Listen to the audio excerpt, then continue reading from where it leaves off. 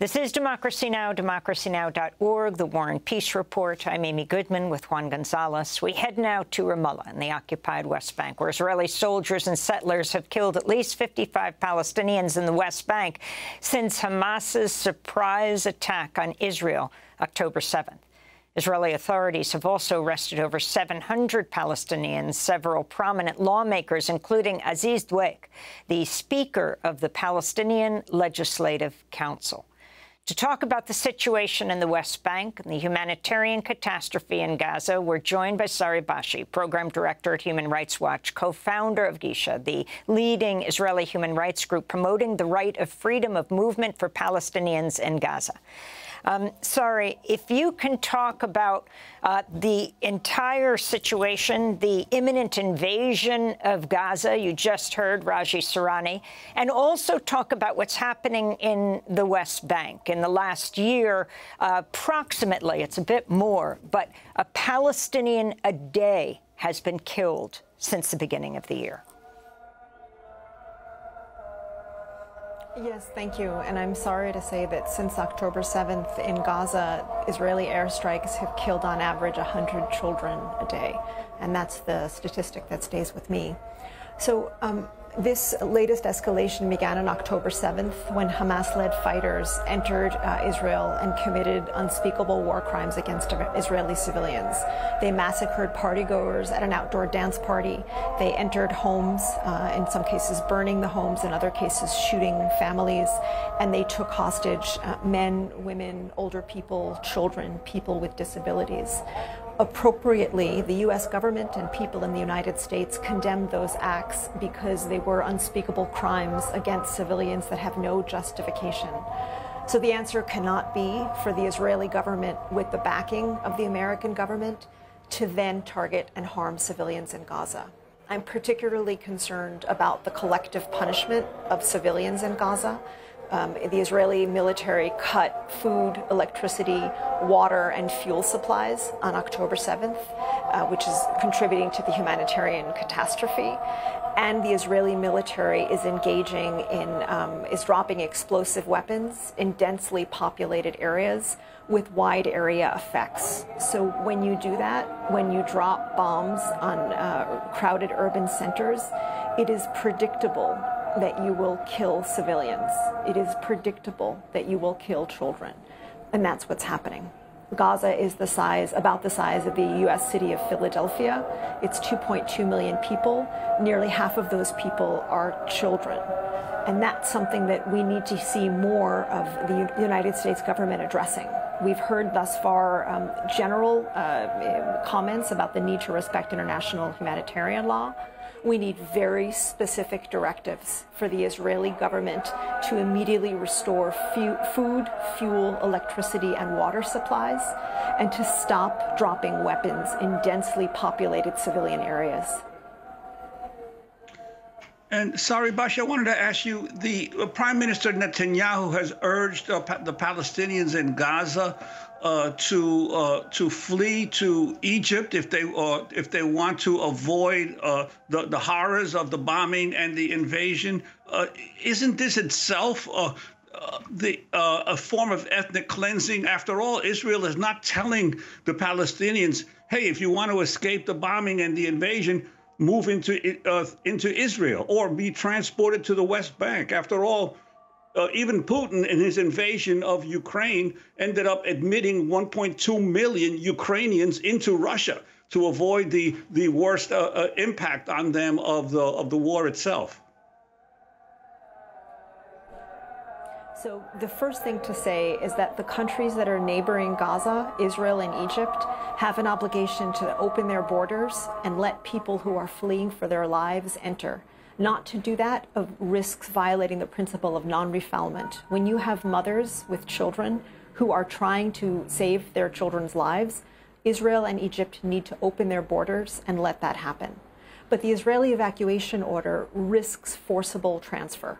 The Israeli military has called on half the population in Gaza in the north to go to the south, and Israeli military officials have also called on people in Gaza to flee to Egypt.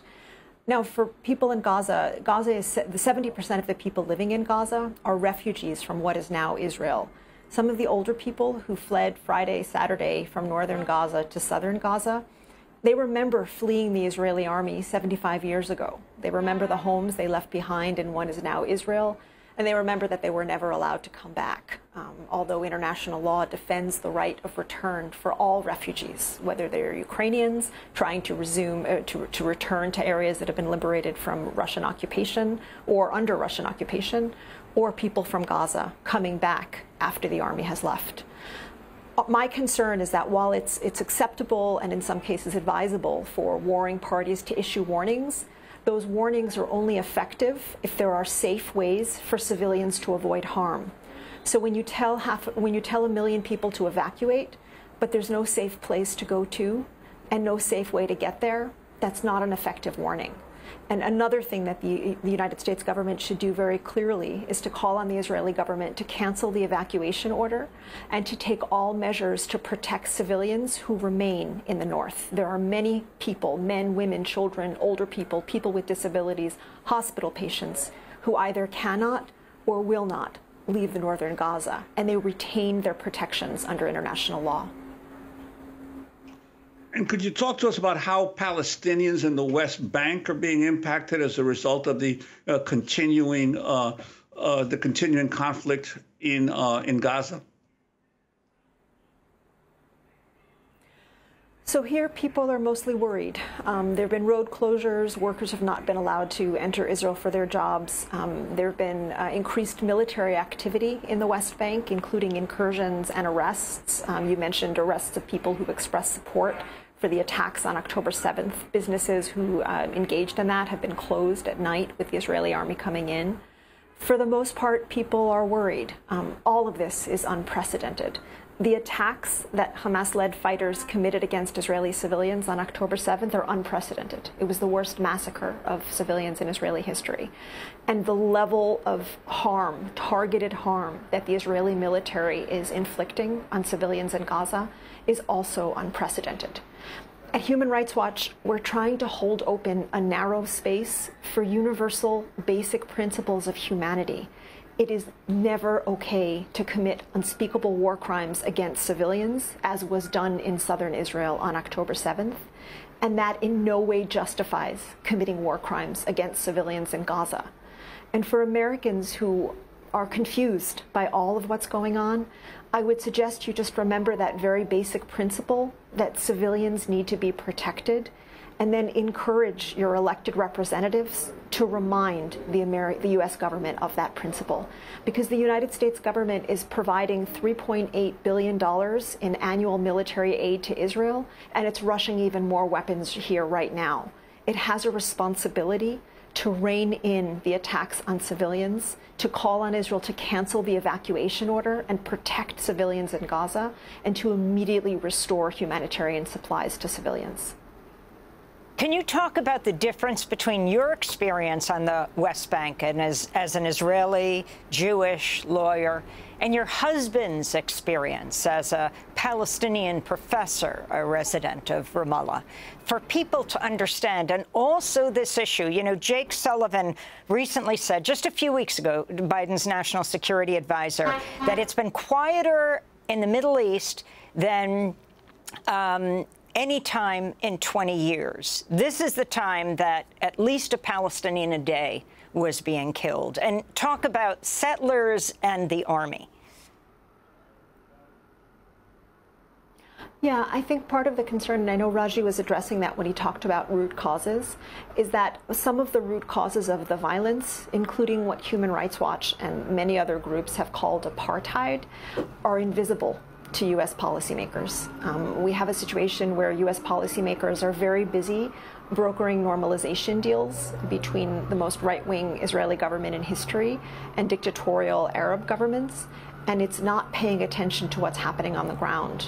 For decades, the Israeli authorities have engaged in systemic repression of Palestinians, including not allowing people in Gaza, refugees in Gaza, to return to their homes in what is now Israel, and including a punishing closure for the last 16 years that has not allowed appropriate supplies to enter and leave Gaza and has not allowed people to travel.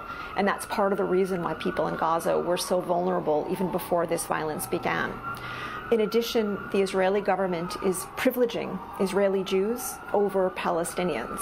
And that's the essence of the crime against humanity of apartheid. When you commit inhumane acts and engage in systemic repression in order to privilege one group over another. So I'm Israeli Jewish, American as well. My partner is Palestinian, and I can do things that he can't do.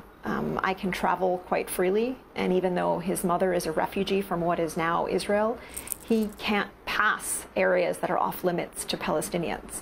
I have excellent rights, I have health. There are cities in Israel being built for Jews only, and also in the West Bank, settlements being built for Israeli Jews only, while Palestinians are hemmed in, unable to build cities, and their homes are being demolished for lack of permits that are almost impossible to get. The Israeli authorities are engaging in forcible transfer, where they remove Palestinian communities in the West Bank to make room for settlements. All of these are part of the root causes of the violence. And if the only thing I can hope is that U.S. policymakers will realize that it's not quiet here. There's terrible abuses going on. You just have to listen to what people on the ground are telling you and adjust accordingly. No U.S. policy toward Israel-Palestine will be successful if it doesn't address the abuses on the ground first, second, and third. Sari Bashi, we want to thank you for being with us, Program Director at Human Rights Watch, co-founder of Gisha, the leading Israeli human rights group promoting the right to freedom of movement for Palestinians in Gaza.